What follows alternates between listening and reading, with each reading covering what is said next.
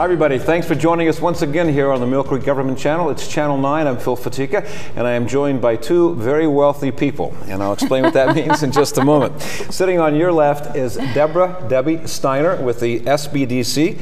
SBDC standing for? Small Business Development Center. And in the middle is Barbara Ward. She also with the SBDC, and you do? I work as a business consultant for the Gannon Small Business Development Center. So what we are talking about is the broad template of, would you like to start your own business, or do you have an existing business that you would like to grow? If so, and everybody I think out there knows somebody that wants to do this, these are the people you want to talk to. They have the answers for you. And what are the answers? Barb, Deb, how do they do this? I have this great idea for a new widget, but I don't know what to do with it. Well, the other day we were talking about the SBDC being the best kept secret. The Small Business Development Center has been housed at Gannon University since 1981. And so we want the viewers to remember the SBDC is here in town to service Erie County. So can they walk into it? Anytime. There's walk-ins. We're located on the Gannon campus. Where? 120 West 9th Street. Right off of 9th and Peach. Peach. Yes, That's correct. yeah. There's a sign by the door, so you can walk in almost any time and say, "Here I am. I want to own my business." Okay. Exactly. Now, how do you come into play, Barb? Well, after an individual signs a form to become a client, we like to have them take a class called a First Step class. This is if they are a startup. That class is, I think, very educational, but it's also a great networking opportunity for people. And it covers the basics, the ABCs of starting a business and what to do first. Do you have to pay for this? That class is $25. Oh, wow. And it's like 1 day, 2 days? It's a 3-hour class, and it's offered the second Thursday of the month, and we alternate between 9 to noon or a 6 p.m. to 9 p.m. So we're capturing people that may be available during the day or may be available in the evening. What's the biggest mistake, Debbie, that people come in and say, okay, I don't need your help, but I just want to do this because I really know where I'm going here? What kind of a mistake or mistakes do they make trying to start their own business? The information we want to get out to pre-venture entrepreneurs, those are people considering going into business. One is doing their homework. Okay.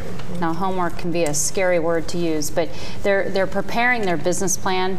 They're methodically thinking out the steps to starting the business. They're doing their research to find out if it's a feasible business opportunity, which essentially means, is there a chance for my business? Is there the market, the customers? In addition to that, is it a good decision for me? Sure.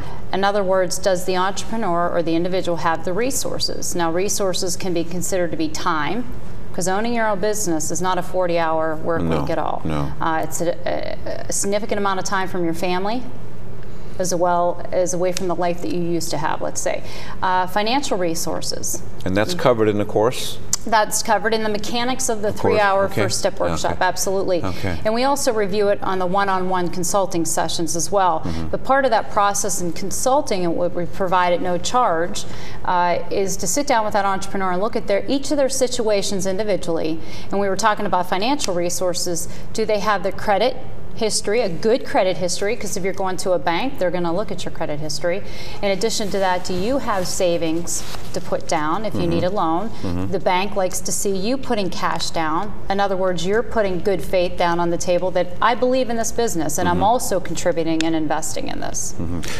Part of that money to help you get growing and prospering, but first you have to start, is the money I'm holding in my hand here.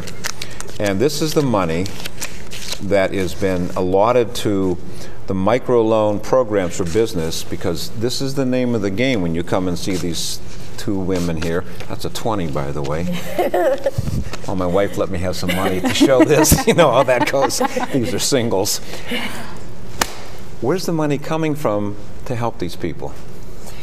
Well, in the case of the microloan, that's coming from the Erie County Gaming Revenue Authority. Okay, they have given you this money, this seed money in a sense. They have actually given the Erie County Economic Development Corporation the money. They are the ones who will underwrite the loan. They are the ones who will review the loan to make sure it's a viable loan and a good. So it's going to be viable. How many of these Benjamins do they get if they qualify at the head end? Well, there is a maximum. There's a maximum of $25,000 available in a microloan. You don't have to use all of the $25,000, and that's something that we can help with at the SBDC in terms of structuring their startup costs. The startup costs are what will it take to get the door open, and then the operating budget.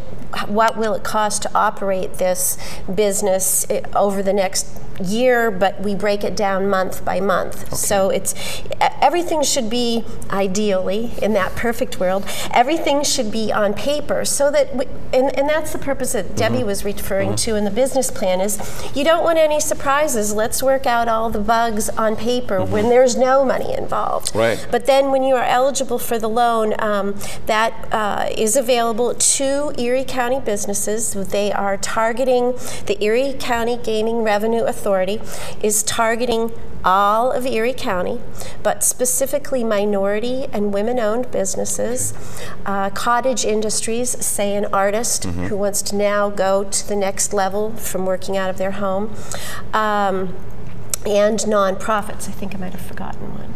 No, I think there's quite a few to cover, and I have. I'm sorry. It's excuse me for interrupting. It's rural and urban poverty areas.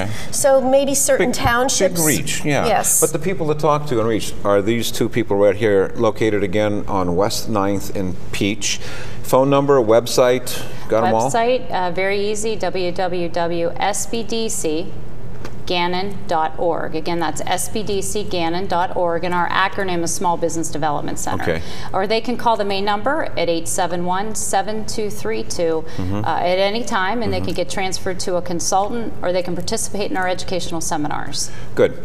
Now, it is a loan, so if I do well, then I get I have to pay you back, right? You have to pay it back, right? But then that with interest or a little bit of interest? Yes, and the interest is determined on a case-by-case basis, and it's based on the prime, and then there will be a factor regarding your credit, as Debbie talked about, and then there is an administration component within that interest rate. But the idea is that it will then seed other businesses for the future. This is really a wonderful thing from the Erie County Gaming Revenue Authority. People were asking about that. When is that money going to be spread around? Well, now it is being spread around. It is. Yeah, and there's a great brochure they have here that says, we can show you tighter in a graphic, Start, Grow, and Prosper. And it all comes into the slot machines that they have at the casino.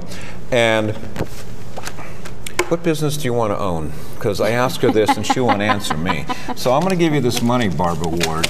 Okay. Now you got to give me your business plan. Well, now remember, the business plan, the structure of it is a very creative idea with a systematic plan. What's hot? There's a lot that's hot. I think things that have to do with energy, things that have to do with consignment. Consignment stores are, the paper just reported a huge increase in consignment. Why is that? I saw that, and I saw a report on TV about consignment stores are popping up. People want to liquidate. People want this cash. I think. And they want to spend less. They want to be more wise in what they're doing. And I think it's a sign of the times, too, where people are being more, I want to say green, user-friendly, sharing more in that regard. And, we're coming out of a recession as well. And I think they're being more efficient with the way they spend their funds. And one of the ways to do it is to utilize these consignment stores. And I don't know if you've had a chance to go into any of them, but they really have some nice furniture, clothing, toys for kids. I am really pleased that two women are here today, because it's always been stereotypically, well, I'm not sure if you really understand the ins and outs of nonsense. That stereotype, I hope, has gone away, that you're just as financially savvy as anybody else when it comes to doing this. And okay, I'll use my house as an example. My wife handles the money, yes. and she gives me some money to come out with. What about your house? You're walking around money, huh? Yeah. Our house is run in a partnership fashion. I'd like to consider that, as opposed to a sole corporation. Well, it's a sole proprietorship. Ours is a partnership too. But I'm glad to see that more and more women are saying, I can do this. I really believe I can make myself a success at this. It's not an easy success, though, because the chances of it not succeeding, and you will bring that out to them, are pretty high. And I don't want to be negative. No, and I want to address the demographics of our entrepreneurs are across the board. We have young entrepreneurs that walk in out of high school, those that are in college exploring. We have minorities, there's women of all ages, even the immigration population, which you'll find across the United States. They're extremely entrepreneurial because they're destined to survive, they're destined to succeed. Wonderful. And a lot of them bring crafts and technical trades from their country, and they have that spirit, the spirit that's within our nation, the free enterprise. And so a lot of it comes from the enthusiasm and the commitment of the entrepreneur.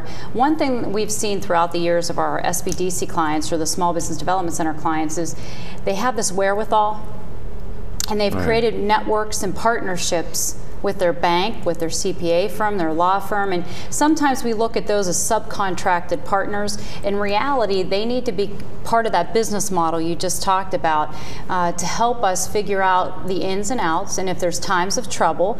For example, there's external factors that will influence our business, and that could be the economy. That could be a number of things. There's internal factors, our employees, expenses, overhead, and we need to work with both of those. And it's hard sometimes for an entrepreneur, because oftentimes they're working in the business, and you'll hear this quite often. They're working in and day out. And sometimes it's very, very good to step outside and look, and that's where the SBDC can come into play, and the consultants like Barbara or Steve or John help that entrepreneur look at their business as a whole. How efficient am I? What's my profit margin? Am I truly succeeding? Debt to equity ratio, inventory turn. We deal with restaurants to manufacturers to technology companies. And I think you're getting into you've crossed to the continuum from I want to be a startup to I have it, but now I'd like to get better at it. That's right. And that continuum is, you can't really put a significant dividing line, but is this money available for those kinds of people too, and it's still capped at $25,000? Absolutely. Okay. It is. Okay.